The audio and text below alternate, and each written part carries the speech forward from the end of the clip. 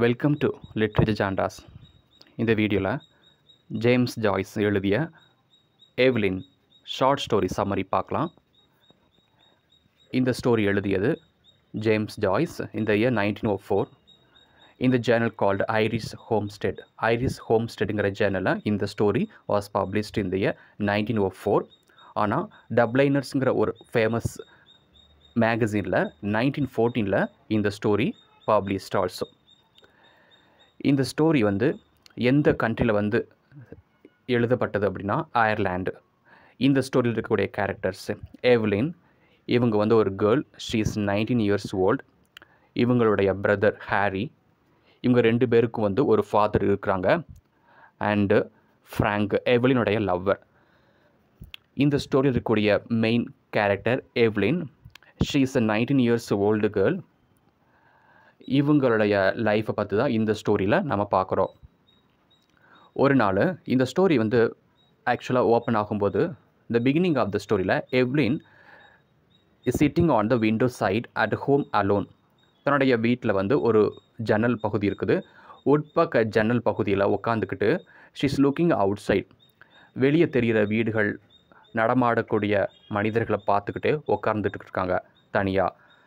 அப்படி உட்காந்துட்டு இருக்கும்போது அவங்க வெளி பார்க்கக்கூடிய பகுதிகளில் ஒன்ஸ் அப்பான் அ டைம் அந்த இடத்துல புல் தரைகளாக இருந்துச்சு. அதாவது கிராஸி லேண்டாக இருந்தது இவங்களுடைய சிறு வயதில். ஆனால் இப்போ அந்த இடங்கள் எல்லாமே அழகழகான வீடுகள் நிறைந்திருக்கிறதாகவும் நினச்சி பார்க்குறாங்க. Remembering past memories, childhood and days of a deceased mother. தன் சிறிது வயது எப்படி இருந்துச்சு, சைல்ட்ஹுட் டேஸ்லாம் எப்படி அவங்க கழிச்சாங்க, அந்த இடத்துல விளையாண்டுக்கிட்டு அவங்களுக்கு இருக்கக்கூடிய ஃப்ரெண்ட்ஸு. அப்போது இவங்களுடைய mother also was alive.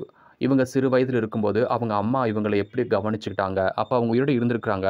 But இந்த ஸ்டோரி ஓப்பன் ஆகும்போது ஷீ இஸ் நாட் அலைவ். இந்த ஸ்டோரியில் கம்ப்ளீட்டாக இவங்களுடைய மதரை இறந்து போன மதரை பற்றி நினச்சிக்கிட்டு இருப்பாங்க. But when Evelyn was small girl, அவங்க மதர் உயிரோட இருந்திருக்கிறாங்க. ஸோ அந்த பர்டிகுலர் பிளேஸை பார்க்கும்போது she use to remember the days when she was a child and use to play on the grassy land and when she was being with her mother. அவங்க mother எந்த அளவுக்கு இவங்களை பாசமாக வளர்த்துருக்காங்க. She use to remember all those past days.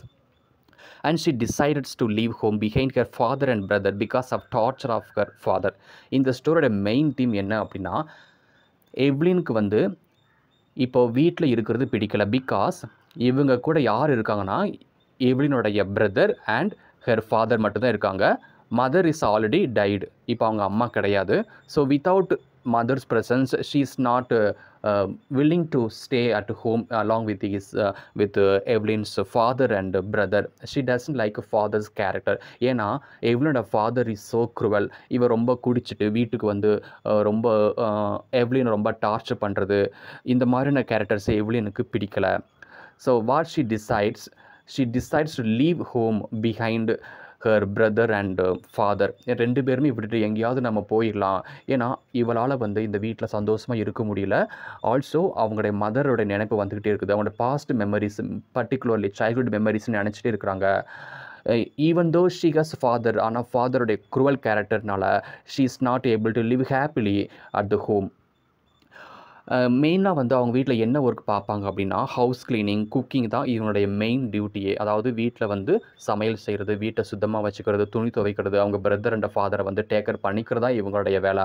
ஆனால் அந்த வேலையில் ஒரு ஹாப்பி கிடையாது, ஒரு சாட்டிஸ்ஃபேக்ஷன் இல்லை அப்படிங்கிறது லேட்டராக அவங்க ரியலைஸ் பண்ணுறாங்க. ஸோ கம்ப்ளீட்டாக இந்த வீட்டை விட்டு நம்ம எங்கேயாவது போயிடணும், to find a happy life அப்படிங்கிறது அவங்களுக்குள்ளேயே தனியாக இருக்கும்போது நினச்சிக்கிட்டே இருக்கிறாங்க. So she hats life at home, she hats life being at ஹோம்ங்கிறத இவங்களுடைய ஒரு ப்ராப்ளமே.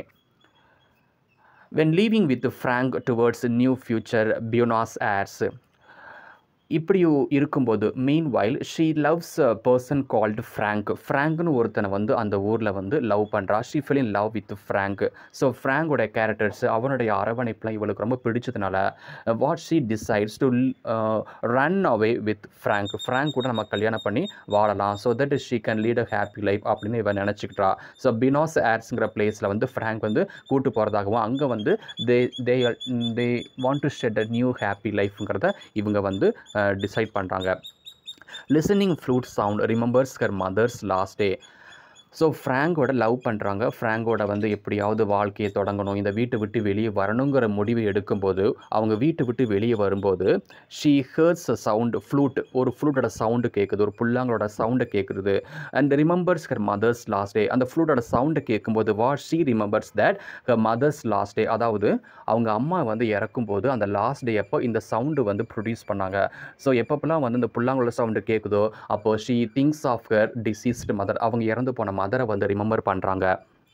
அதனால் என்னதான் வந்து ரிமெம்பர் பண்ணிட்டு இருந்தாலும் இதில் என்ன ஒரு உண்மை இருக்குது அப்படின்னா, promised her mother to take care of family before her mother was tight. அவங்க அம்மா இறக்கும்போது ஷீ ப்ராமிஸ்டு ஹர் தட், அவங்க அம்மா வந்து இவங்ககிட்ட கேட்டுட்டாங்க, எவ்லின்ட்டு கேட்குறாங்க, நான் இறந்ததுக்கப்புறம் இந்த ஃபேமிலியை நீ பார்த்துக்கோ, உன்னுடைய அப்பா அண்ணன் தம்பியெல்லாம் நீ தான் பார்த்துக்கணும், இவங்களை விட்டு நீ எங்கேயும் போயிடாதன்ட்டு ப்ராமிஸ் பண்ண சொன்னாங்க.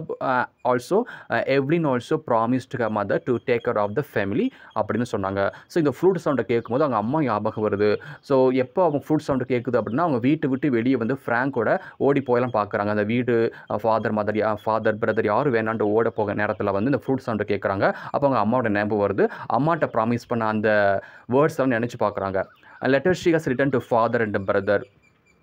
ஸோ அதே மாதிரி ஒரு லெட்டர் எழுதிட்டாங்க, இந்த மாதிரி இந்த வீட்டை விட்டு நான் கிளம்புறேன், எனக்கு இந்த வீட்டு பிடிக்கல, அப்பாவும் பிடிக்கல, பிரதர் யாரும் எனக்கு பிடிக்கல, ஐ எம் கோயிங் அவே அப்படின்னு லெட்டர் எழுதிக்கிறாங்க. அந்த லெட்டரை வந்து கடைசியாக அவங்க பிரதர் அண்ட் ஃபாதர்கிட்ட கொடுக்கறதுக்கு முன்னாடியே வந்து அவங்களால வந்து வீட்டை விட்டு வெளியே போக முடியல. ஒன் சைடு வந்து ஃப்ராங்கோட வாழணும், இன்னொரு சைடு அவங்க அம்மாவுக்கு ப்ராமிஸ் பண்ணியிருக்கிறாங்க டு டேக் த ஃபேமிலி. ஆனால் ரெண்டில் வந்து எதை வந்து நம்ம எடுக்கணுங்கிறது ஒரு மதில் மேல் உள்ள பூனை மாதிரி she is not able to decide which one have to be taken அப்படிங்கிற ஒரு கன்ஃபியூஷன் ஸ்டேட்டில் இருக்கிறாங்க. She stops to travel with him. So ஃப்ராங்கோட வந்து she is about to board the ship with Frank. So Frank வந்து பினாஸ் ஏர்ஸுங்கிற பிளேஸ்க்கு வந்து ஒரு கப்பல் மூலமாக ட்ராவல் பண்ண போகிறான். அதில் தான் இப்போ ஃப்ராங்க் அண்ட் எவ்லின் ட்ராவல் பண்ண போகிறாங்க. கப்பல் மேலே ஃப்ராங்க் ஏறிட்டான். ஆனால் ஃப்ராங்க் வந்து எவ்லினை கையை பிடிச்சிக்கிட்டு கப்பல் மேலே ஏற சொல்கிறான். பட்டு அவளால் வந்து கப்பல் மேலே ஏற முடியல. பிகாஸ் இப்போ வந்து அந்த ஷிப்பில் ஏறிட்டான்னா once she board the ship will start to travel over C. அதுக்கப்புறம் தன்னுடைய வீட்டுக்கு வர முடியாது, ஃபாதர் அண்ட் பிரதர் பார்க்க முடியாது. இவ வந்து தன்னுடைய மதர்கிட்ட ப்ராமிஸ் பண்ணது எல்லாமே பொய்யா போயிடும்னு நினச்சிக்கிட்டு she is not able to go along with Frank. Frank கையை பிடிச்சி இழுக்கிறான் கப்பலை நோக்கி. ஆனால் இவளை என்ன பண்ண முடியாது, ஷீ ரெசிஸ்ட், நான் வர முடியாது என்ன நினச்சிட்டு மனதளவு ரொம்ப எதுமோ அவளை வந்து தடுக்கிற மாதிரி ஃபீல் பண்ணுறான்.